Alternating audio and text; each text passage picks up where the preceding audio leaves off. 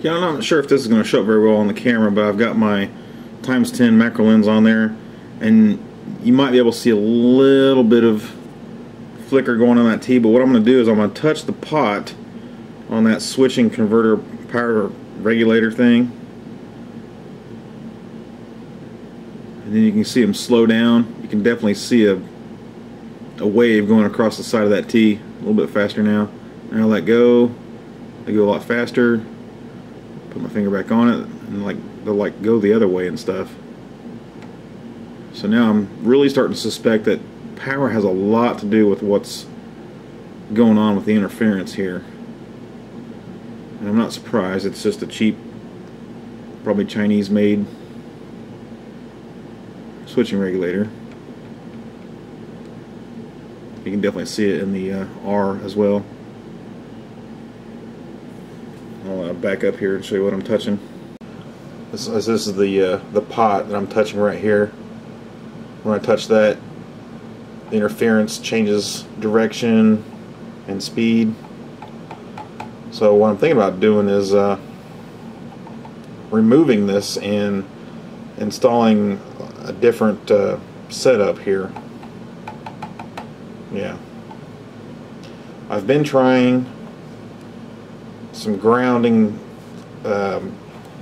changes with pin 17 on the PPU. It was suggested.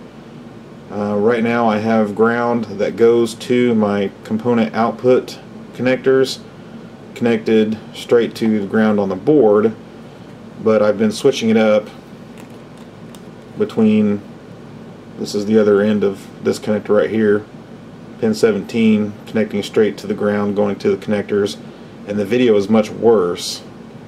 It's darker and green seems to be more prevalent. Here, I'll take the lens off and show you. Switch over to Mike Tyson's cart. Since there's a little more color on it, you can kind of tell better.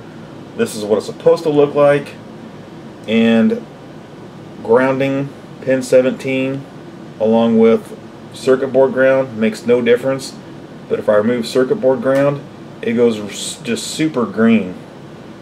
And I'm losing picture here just because I just got the pins shoved into the holes on the component output board. Yeah, I've got them shorting out together.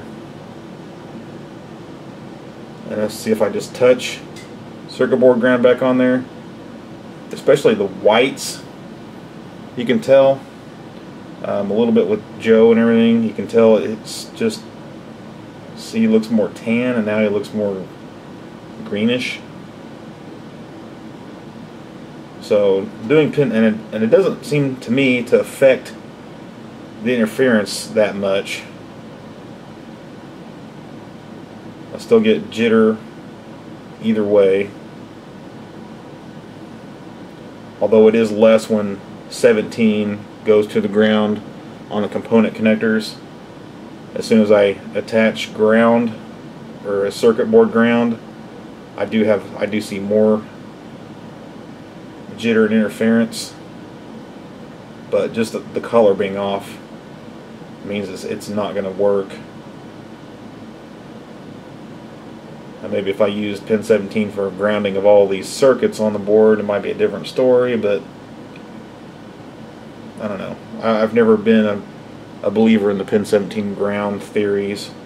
Ground is ground. If you've got problems with ground, then it's not just pin 17 being connected or not. So anyway, I think I'm gonna try to work up some other power solution to the Super 8 and see if that makes any kind of a difference here. Well, I've definitely solved the interference problem with the component output. Before I was getting all kinds of jitter just everywhere. There was diagonal lines of interference moving across the screen. I get none of that now because I got rid of the power supply that the owner sent along with the Super 8. Right now I'm just powering it from a top loader, actually. Not a great idea, not the best way to do it, but it was a quick and easy way to test and see if that would help, and it's reduced interference almost to nothing.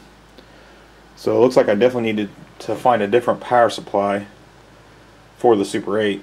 Now this is a version 1 board. Maybe his version 1.1 or whatever he's on now has a better power supply built in, but the one that was given, this little thing,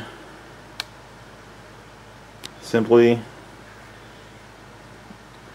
too much noise. And if I remember right, the, let's see, low budget possibly supplied this, and he said it was just one that he got off eBay.